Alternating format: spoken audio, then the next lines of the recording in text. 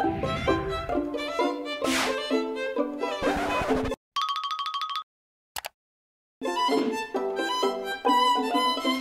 my name is Julia and I run an online violin school called Julia's Violin Academy. In this school I teach adult violinists all the steps they need to take in order to become a good violinist, play for others, play with others and have fun in the process.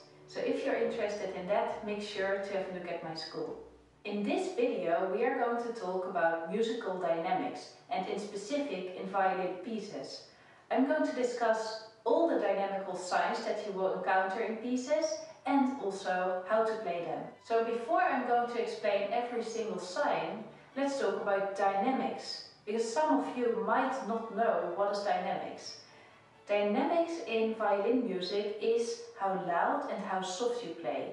And sometimes not only how loud and soft, but also the feeling of the notes that you play. To make this a little easier, let's compare to talking. I could say every single word and every single letter correctly, but still sound very dull. For instance, if I would be talking like this, I do use the correct words, but it really doesn't sound very nice to listen to it, right? As you see, I've been talking without dynamics at all, so everything that I said was just plain one kind of voice.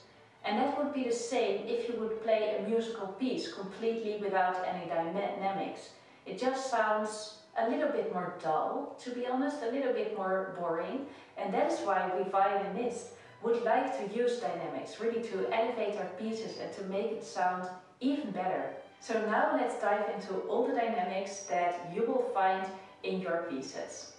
First of all, let's start with the most common dynamics that you will find, and that is P, which stands for piano, and F, which stands for forte. As you notice, dynamics normally have Italian terms, and piano means soft and forte means loud. So each time you see an F sign, you need to play loud, and each time you see a P sign, you have to play softly.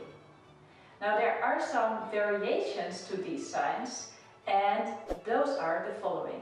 We have PP, which is two P's next to each other, and that stands for pianissimo.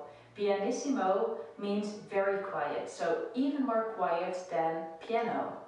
On the other hand, we have MP, which means moderately soft or moderately quiet. So it is a little bit louder than P, but still a quiet atmosphere. If you go a little bit louder than MP, mezzo piano, you will find a term that is called MF, and that means mezzo forte. Mezzo forte is louder, but not as loud as forte yet. So if you say MF, you have to play louder. After that, you will have forte, which means loud, and then you have FF, which is fortissimo, and that is loudest. So now you are probably wondering, how do I play all of these dynamics on the violin? So let's have a look at that. To play louder and softer on the violin, you have three options. And normally it would be best to use all three of the options. So let's talk about the first option you have. The first option you have to either play softer or louder is to adjust the pressure in your bow. With that I mean how much pressure you put in the bow into the string. And normally you put that pressure into the string through the index finger, but not only by pressing our hand inwards, but actually by kind of feeling like you pull the whole arm inwards. So imagine you have to make your complete arm heavy. If you put more pressure on the string, it will naturally sound louder. So now I start with little pressure, and now more pressure. You can experiment with this yourself, and what might happen is that if you add a little too much pressure, it might sound a little squeaky. But that doesn't matter. For now it is really important that you experiment and try out all the different kinds of pressures. So even if it starts to sound a little squeaky, it is really useful to experiment with that and to know where that boundary exactly is between sounding loud and starting to sound squeaky. And the only way to learn that properly is by experimenting and feeling it. The next way to adjust how loud you're playing is by the amount of bow you use. So either you can use a little amount of bow, so you only use, for instance, this part of the hair to play. And you can also, for the same notes, use much more bow, so use much more of the hair. And you directly notice that it starts to sound much louder. So that is your second option, is to use less bow hair if you want to make it sound softer, and more bow hair if you want to make it sound louder. The third option is the option that probably most of you will struggle with the most, and that is by using different contact points. The contact point is the place where your bow hair touches the string. It can either touch the string in the middle, so between the bridge and the fingerboard, closer to the fingerboard, or closer to the bridge. Depending on where you put your bow, you get a different sound. The closer you are to the bridge, the louder it sounds, and the closer you are to the fingerboard, the softer it sounds. So make sure to play closer to the fingerboard if you want it to sound softer, and closer to the bridge if you want your tone to sound louder. You can also find a free mini guide on my website in which I go into much more detail about every single contact point and how to use it, exactly how much bow pressure to use on each part of the string, and also how fast you should bow, because that is different on each contact point. Also, I added my 2 most valuable contact point exercises in this mini guide. So if you really want to achieve a really beautiful tone and become even more flexible in using every single contact point on the violin without squeaking, scratching, or hearing some kind of airy sounds, then this mini guide will be really helpful for you, and you can download it for free on my website under www.violinspiration.com/contact-points. So now let's further discuss dynamics and the kind of signs you will see in sheet music. Next to the letters that you will see, such as P and F, you now know what they are and how to recognize them. You will also see lines under the notes, and they are kind of like a bird beat. They are like going like this or like this. And I will right now also show this in video what it looks like. These lines are called decrescendo or diminuendo, which is another word for decrescendo, or crescendo. So there's 2 kinds of lines. The one line starts together and then just moves away from each other, and the other line starts away from each other and moves closer to each other. The first kind of line that moves away from each other is called crescendo. Crescendo means that you gradually have to become louder. So you don't have to directly start playing loud, like when you would see an F sign, you would directly start playing loud.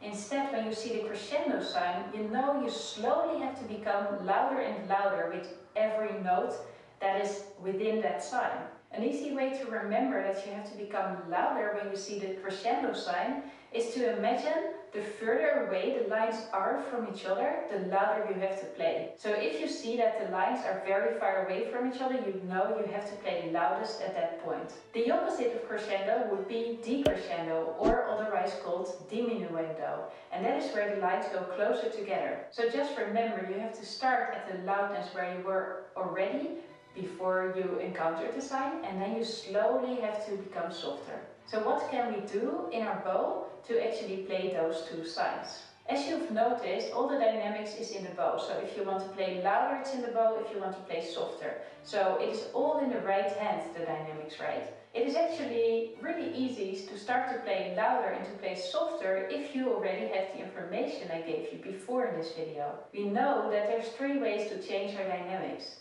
It is to use a different contact point, we can adjust our pressure, and we can adjust our speed. So if we know this, we can do, if we want, one of them, but we can also use all 3 of them if possible. Normally you use a combination of pressure and speed. So that are the most common ones. So on the moment you start to play very soft, like in a crescendo, you are first playing soft, and then you slowly start to add more pressure and more more speed. Let's try that together on the open A string. Sol. And now gradually add more pressure and more speed.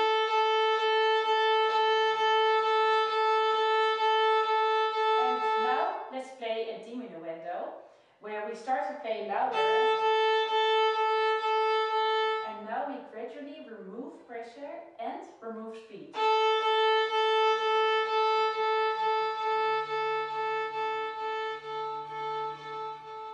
Decrescendo and crescendo are both really common dynamics, and you will find them in so many pieces you will be playing, so definitely make sure to remember these two important dynamics. There's two other dynamic signs that are not one of these signs, but still very common in violin music, so I do want to discuss them in this video as well. The first dynamic sign that I am talking about is an accent. If you see an accent, and an accent looks like a bird's beak above a note, but it is above the note and not under the note. Under the note you will see the decrescendo and the crescendo signs, and above the notes you will see the accent signs, and they will be exactly above the note where you will be playing accents. So normally there's just one or several notes where you have to play accents, and for each of the notes where you see the accent right above it, so only for that note where the accent is above it, not for the surrounding notes as well, like in decrescendo, for that note you have to play an accent. The name already says it, an accent is that note should be accented, so it should sound a little louder than the notes around it. Another way to accent a note is not to make it necessarily louder, but to start with some emphasis in the beginning of the note. And you can achieve that with a martelé sound. So what am I talking about? I will show it to you right now. So the first way to interpret an accent is to play that note a little louder, which means that you can use a little bit more pressure and a little bit more speed. For instance, if the third note of the row is an accent, you would play normal, normal. So normal, normal, accent. Another way to play an accent, and you can actually combine these two, is to play a martelé stroke. In a martelé stroke, you push the hand a little bit downward before you start the stroke. So before you start to play, you actually really relax your hand into the string, and then you directly let go on the moment the note starts. So you relax your hand in the string, and martelé is a difficult technique, and I could make a complete video about this. So don't worry if you don't get this right away. But you just make your arm heavy and make sure that there's a very strong contact with the string. And on the moment you start the note, you let go, you kind of lift your arm and hand. So the note kind of starts with a little palm, you know, like a little scratch actually. If you would exaggerate it, it would sound like... And that is probably a sound you are familiar with if you have been beginning to play the violin recently. So the only difference between that and the martelé stroke is that you make it so short that it's almost unnoticeable.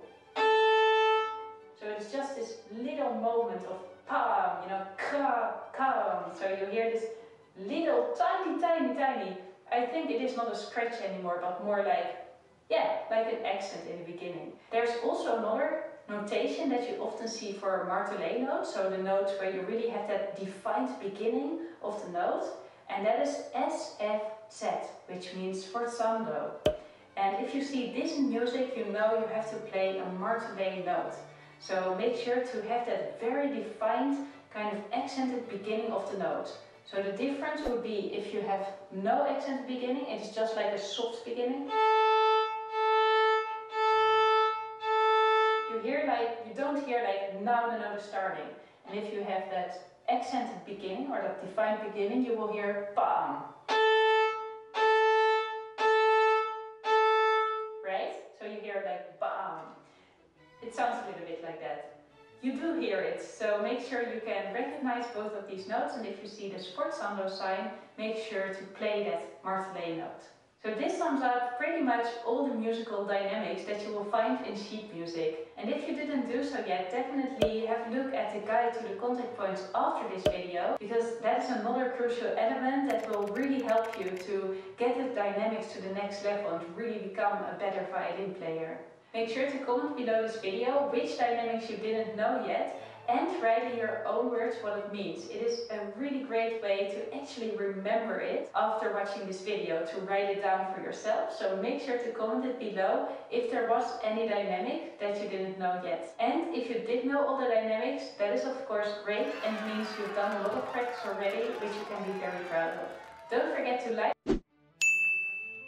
this video if this video was helpful to you, and if you would like to see more videos like this on this channel.